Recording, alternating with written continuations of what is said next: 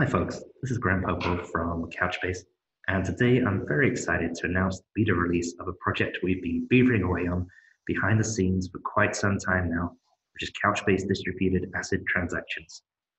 So this is going to be a whistle-stop and very practical guide for you, the busy Java developer. It's going to include how to get started, what the API looks like, and a very high-level idea of what goes on behind the scenes. It's also going to include 3 very important best practices that you should apply in your application. I'm not going to be covering how transactions work in detail. I'm not going to be diving into ACID, as there are other blogs being released that cover that. Today, I'm going to be focusing on the API. And I want to stress that you can get started with this API today, right now, in fact. Couchbase transactions require 0 new hardware. There's no new services to configure, and there's nothing new to set up on the cluster. You just add a line to your Gradle or Maven project to pull in the library, and you're good to go. We've got documentation for transactions, plus the Java API you're seeing here, and I'll link to those below the video. And sorry to non-Java developers, our initial beta release is Java only, but we haven't forgotten you. Releases for other languages are very much on the roadmap, so watch this space. The example I'm going to look at today is part of our public examples repository, which I'm also going to link below. I'm going to run through a simple, short example, which is going to simulate a bank transferring an amount between 2 customers and also creating a record of the transfer. It's going to do all these operations atomically as part of a transaction. I know this example is unrealistic. It's not how banks actually store financial records and transfers, but it's a useful, simplified example anyway. So let's dive into some code. We start off with some command line parsing that I'll skim past. And now we're going to open up the Couchbase resources. So the first thing you should know is that the Java implementation of Couchbase transactions is built upon the new 3.x series of the Couchbase Java client. As the major version lead suggests, this does mean some API changes and a little bit of porting work will be needed. But the return for that is that you get a more performant and radically simplified API, plus access to both transactions and also the new synchronous replication feature that's also releasing with Couchbase 6.5. If you're familiar with the current 2.x version of the Couchbase Java SDK, this is all going to look pretty familiar. We are opening a cluster, we're opening a bucket. Here we diverge a little bit, we're opening a collection here. Collections aren't the focus of this demo, so I won't spend too much time on them. Essentially, they allow a more granular grouping of documents than buckets, and they're a feature coming in a future release of Couchbase Server. But we're aiming for forward compatibility with that future release in the SDK now. And it's also going to let you play with the feature during beta. For now, you can get started just by doing bucket.default collection to get a collection object back. And you can think of this for now as just doing operations on the bucket exactly as you do currently with Couchbase. So that covers the normal Java Couchbase opening of resources. Let's get to the transactions. The first thing we do is create a transaction config. Now you can normally leave this at the defaults, they should be fine. Here we are adjusting the durability level depending on what's been specified on the command line. This controls how the new synchronous replication feature introduced in Couchbase Server 6.5 is used. Again, that will be covered in other resources. The default for transactions is to set it at majority, meaning that transactions will wait for all writes to reach a majority of replicas before continuing. After creating the config, we create the transactions object. It's important each application only create one of these. Each transaction object is starting an automatic background cleanup process as well, which I'll touch on later. Finally, this is optional, but recommended. We subscribe to the new event bus provided by the Java client 3.x. We are listening for transaction events. So any important events, and I'll touch on 1 or 2 during this talk that could be raised, will be raised by transactions during this. And I strongly recommend that anything at 1 or above is logged somewhere that's going to be seen and reviewed. So that's the end of transactions configuration. We set up some test data. We're going to create 2 customers here, Andy and Beth, both with a balance of 100. And then we are ready to transfer. So transfer money does our transaction. So the first thing you'll see here is you use the transactions object that you created earlier and call run on it. And you provide a lambda or a callback that is going to do the transactional logic. So the idea here is that you specify what you want to do and we will aim to do it. It's going to free you from most explicit error handling, most retry logic. So this is something I'm going to come back to later, but it's an important part of the API. So the lambda gets provided with a transaction context. This is what you're going to do all key value operations on inside the transaction. You can see we've got some reads, we've got some inserts, we've got some replaces. We're going to cover this lambda in detail, but that's what you can expect from that. So let's start off by getting our 2 customers. We have 2 ways of doing reads. You can do get or error if you know that the customer should exist. And if it does not exist, it will cause the transaction to fast fail. If the customer may or may not exist, you might prefer to use a get here, which will return an optional instead of fast failing the transaction if the customer does not exist. But we presume our 2 customers exist here, so we use get or error. And transaction JSON document is an immutable structure. So to get the actual content out to that customer, to be able to manipulate it, we use content as object. And that returns a JSON object that you are probably familiar with from SDK 2.x. I should note that reads must be done inside of the transactional context. It uses a special transaction JSON document. And this is used so we can determine if those customers are already inside another transaction. It's part of our write-write conflict detection. So we've got our 2 customers, we've got the contents of the 2 customers, we have some logging, we pull out their current balances. Let's do a mutation today, now. So I want to create a record of this transfer. I want to record that customer 1 has transferred some money to customer 2. So this is the first mutation operation that we see. This is how you do an insert inside a transaction.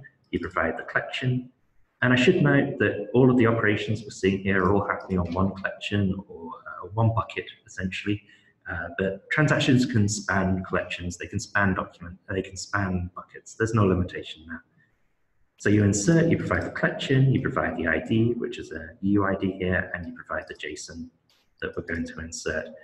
Now, whenever you do a mutation inside a transaction, you should understand that it is doing some changes to the cluster. It is making some document changes at this point, but it is staging the mutation. It's not committing it. So at this point, immediately after this insert and before the transaction has got to the commit point, if anything reads this document, and that includes reads inside a transaction, it includes regular key value reads, it includes nickel reads, they will actually not see this data here because this has not been committed yet. So you will never see uncommitted data in any part of the Couchbase platform. That is what provides our Couchbase-wide recommitted isolation model. So we've inserted, which has staged the mutation, but not committed it yet. We have some conditional logic here, and this seems simple, but just to briefly touch on a wider point, some of our competitors do require that you specify all of your transactional updates at once, or you perform any conditional logic using a complex query language or DSL. But we wanted to present a very simple API that allowed you to just use the full power and flexibility of Java that you're used to. So conditional logic is as simple as just doing an if branch. So inside the if branch, we do some more logging. We're going to update the customer's JSON. So Andy is having the amount deprecated from his balance, Beth is gaining it. And then we're going to stage that mutation. So this is how you do a replace. You specify the original transaction JSON document that you got when you fetched the document, and you also specify the new content that you've changed. So we fetched that out of the transaction JSON document here as a JSON object. We've modified it here, and now we're sending back the mutated data. Now, similarly to insert, this is going to stage a mutation at this point. So we are putting uncommitted data onto the cluster, but nothing is going to see it until the transaction is committed. And then at the end of that logic, once we've reached the end of the lambda, we've effectively committed. There's an implicit commit once we reach the end of the lambda. You're also free to explicitly commit as well. You can do context of commit. Totally optional, totally down to you. And that is essentially the transaction. So as soon as you reach the commit point, atomically, other transactions are immediately going to see the data that we've busily staged. They're going to see the new version of Andy, the new version of Beth. They're going to be able to see the transfer record that we inserted here. As there's a single point of truth for the transaction that gets atomically flipped as soon as we commit. After that atomic flip point, the stage mutations are physically written on the cluster as well. So non-transactional reads are also going to see these changes. It's going to take a little bit longer. They're going to see them eventually, but we're using eventual in the eventual consistency sense. In practice, they're going to see them very quickly, but they're not going to see them atomically. For atomic reads, you want to be using transactional reads. So we've looked at a good path. We've looked at a good commit there. So what about some failures? Well, if you throw an exception inside the lambda, that is going to cause everything that had happened so far to get rolled back. So we had staged, not committed, but staged some replaces and some inserts. Those will get rolled back. So it will be as though nothing had happened on the documents at all. And then the transaction will fail. We'll end up in this transaction failed block. We threw in insufficient funds, which is our custom exception, because Andy did not have enough money to complete the transaction. And you can use the get cause on the transaction failed to drill down on the exact cause. And how to handle that is variable. In this case, we just propagate it up, so something higher up the stack can handle Andy not having enough money to do this by displaying an error or to Andy or something like that. Here we handle a key not found, which is an exception thrown by get or error. So if one of our customers could not be found, we end up in transaction failed with a get cause or key not found. And here we decide to change that to a more useful error of customer not found, another custom exception. Finally, if there's an error that we don't understand, the most useful thing to do may be to simply log that to your own logger for future human review. And there could be some various causes. You might have a bug inside your Lambda that could be causing some exception to be thrown or something of that ilk.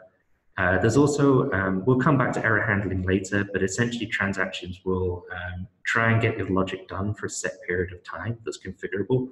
And if it fails to do so, for example, if the server has gone through, is in a failure state and it's unable to get that transaction committed, then you can also end up in this transaction failed branch. We also provide inside the transaction failed, you get a programmatic log. So you get all the logs related to that transaction that you can log, which will make it very easy for us to debug any issues that you see. So that's handling explicit exceptions thrown. What about write-write conflicts? What about if I try and replace a document here and some other transaction is trying to modify the same document at the same time? Well, one of the transactions will detect that and it will roll back everything that's done so far. It will roll back any stage mutations it's done, and it will retry.